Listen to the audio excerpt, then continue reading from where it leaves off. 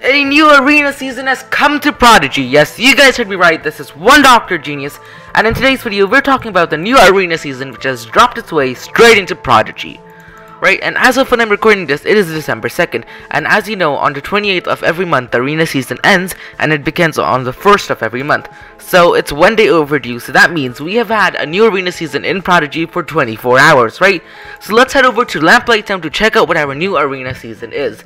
Bam, let's cross across the streets, yeah, crossing across the streets. Tongue twister. Right, and now over here, as you guys can see, we arrived next to the Coliseum, so let's head inside. Bam! Here we go. Now we're inside of the Coliseum next to Clankbot and the arena caller. And now what we're gonna do is we're gonna check out what the prize pool is and what type of arena season we're going into. Right guys, so it is a contest of champions of December. It ends in 26 days, 13 hours, and 53 minutes. Right, so as you guys can tell, the arena season has been going on for approximately 3 days now, and over here you guys can see I'm at a glorious 0 trophies, and I've done a glorious 0 amount of battles, and I've done absolutely nothing over here. Now guys, I'd recommend you guys stick until the end of this video if you guys want to know how to fill your bar up super quickly, right? So that's basically what Contest of Champions season this is. Let's check out what the prize pool is. Right, so over here you guys can see it's the prize pool board, so let's click on it, and bam, over here, as you guys can see, this season is centered around being a spy. Yes, you guys heard that right. In this video, all of you guys are going to be becoming evil spies in Prodigy and stopping evil people.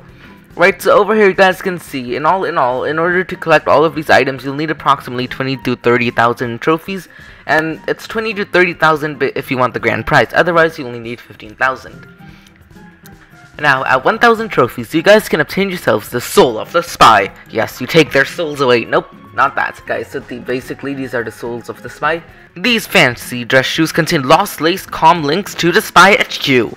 Right, so it seems like these are some sort of evil spy shoes. Okay, so this is a hard bonus of 6, and it seems like these are some sort of evil spy thingy bobber, where it basically has comms on your feet. Yes, who puts communications on your feet?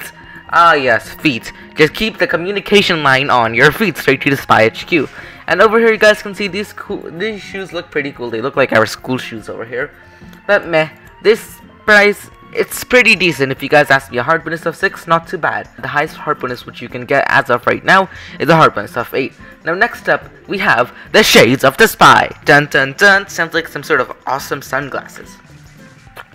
Alright guys, so in order to obtain these awesome sunglasses with a microphone, you guys need to get 3,000 trophies! These glasses have X-ray vision and danger sensing. Wear them at all times. Right, so basically it seems like these are some super cool spy glasses with X-ray vision and danger sensing, so it can tell when something's about to fall over or whether or not you're in danger. This has a hard bonus of 6 like all of the other items, and it looks pretty cool. I think I'm going to be going up for the arena season in order to get this, and every week I'll be posting an update on it.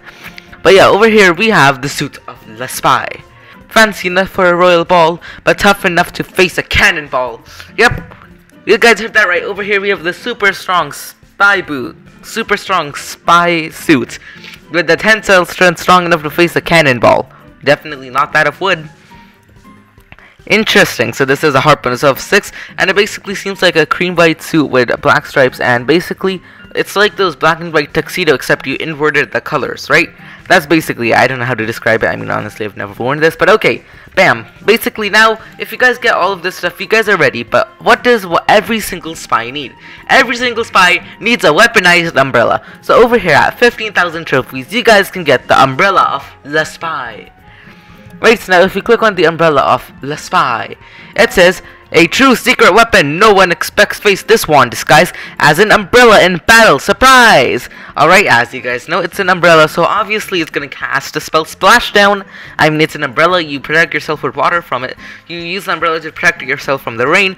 So what you do is you just swoop your umbrella upside down so the rain collects in it, and then you just tip it over to the enemy team. Right, so this is a 3-person spell like with all umbrellas and wands. And it has a power bonus of 10, so it's not too bad. It's equivalent to the membership box item this month. But all in all, this looks like a pretty cool wand if you guys ask me. I mean, I'd try to get this.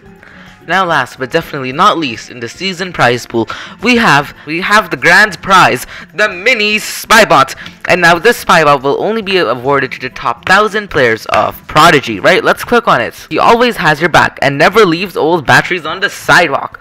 Alright, this is an awesome SPY bot. It seems like this SPY bot always has your back and doesn't leave leftover batteries on the sidewalk, right? This is a good SPY bot. It does not pollute the environment and recycles. Good job, SPY bot.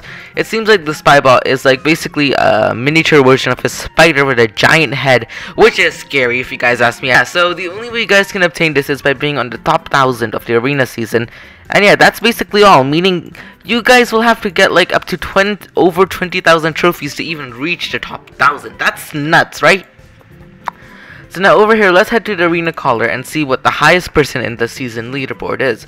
Right over here at number 1, we have Nathan Springspoon. Alright guys, so this is what the avatar looks like. It's pretty cool if you guys ask me, 10 out of 10. And over here, as you guys can see, in just one day, this human managed to rack up 28,600 arena points. That is absolutely insane. This guy has blown it out of the park. Well, I could probably do 10 or 20 or maybe 30 battles in a day. This guy on the side over here does 286 battles. Holy guacamole, that is a lot. These people must be busy all day. And the 30th place winner goes to Mountaineer Brendan. Right, so Mountaineer Brendan over here has 16,305 battle stars, right? 5 arena points. So this means this person basically did 163 battles and lost one in a day, right? In a day you managed to do 163 battles. These people are absolutely insane, guys. So you guys can tell competition for top place is very tough. I remember I made it to top 10 on the leaderboard, and then I'm like, meh, I don't want to be in the top 10 anymore. And weird trend is all of the top 10. Weird trend is that some of the people on the top 30 are members, but not all of them. And over here, as you guys can see, it seems like second place is lacking behind by 1,300. So second place better step up his game, do 13 battles, and then beat Nathan. So Treasure Hunter Sebastian, you better hurry up in order to catch up. There we go. So basically that is what's up in the leaderboard, and now I'm going to be showing you guys how to complete this red bar super easy, right? So now in order to do this, there's a fun fact, right?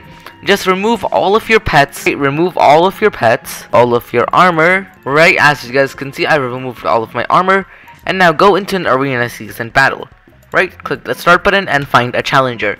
Right guys, so here's the thing which you might not know about that status bar, right? That status bar works both ways. So meaning if you lose a battle, you still get to go up. If the battle is a draw, you still get to go up. If you win a battle, you still get to go up. Right guys, so over here, I'm going to be showing you guys how that's done by losing a battle, right? Hopefully this person decides to let the battle happen, and I'm not stuck on this waiting screen for 1 minute. So we'll see. Alright guys, let's head into an arena battle. Boom! Find challenger, here we go. Let's find a challenger and lose a battle. Right over here, it seems like we're going up against level 100 Supermax. So now what I have to do is I basically just have to lose this battle. That's all. I can answer any random question. You know what? Let's just answer all of these questions correct, and you guys will see I will lose this battle with ease, and our opponents will be able to win. Right, let's wait for our opponent to cast their spell. Bam, there you guys go. Opponent has casted his spell, and well, I've casted my spell on the opponent, which did 3,000 damage, and now our opponent cast his spell back, which did 3,000 damage to us. So right now, as you guys can see, our health is almost even. So now what I'm going to do is I'm going to cast another series of attacks until the point where my health is about to die. Alright, here we go. We've just casted our spell on our opponent doing 4,000 damage. Right, that is almost 1/3 of the opponent's health. And our opponent cast the same spell back, doing approximately 1/4 of our health back to us in damage. Right, that's almost half of our health back to us in damage. Now over here, as you guys can see, I will be losing the battle over here. And once I lose the battle, you guys will see that my tiny arena bar on the bottom still goes up, right? So this is much faster, and this is an easier way, because not only do you have to lose 10 battles, well, what's 10 times 5? Alright guys, so the only thing you have to do is do this 10 times, and each time which you guys lose, what happens is that, well, here's what happens, right? Every time you lose or a battle comes out in a draw or you win, you guys get arena points. If it comes out to a draw, you get 50, and if you win, you get 100. But if you lose, you get 5, right? Lose 10 times and you got 50 arena points, right? Now the next thing is, but you also get 1,000 arena points as a bonus gift for losing 50 times, right? For not winning, but you guys get gifted for losing 50 times, right? here you guys go. I just lost the battle, so now over here I will be receiving 5 battle stars, right? Here we go. Shaplow, 5 battle stars obtained. Now over here we have a level 100 wizard with maxed out stars, and boom, there you guys go, just like that. Boom, there you guys go, just like that. We've done a battle, and now if you open up and look over here, down over here, you guys will notice 1 out of 10, right? So that means you guys can continuously keep on losing battles, and you'll still get points for this. You can just lose 10 battles, and that's all. Boom, you're in the top 400 or 500. That's crazy, right? You just have to lose 10 battles, not even win. So yeah, that's basically how you fill up this bar super quickly, and that is all for today's video. One Dr. Genius out the house. And also guys, if you enjoyed this video and found these tips and tricks useful, or found this news useful, I'd recommend you guys hit that subscribe button, turn on that notification bell, and give this video a humongous thumbs up if you guys didn't already, and I will be catching you all next time. One Dr. Genius out the house, and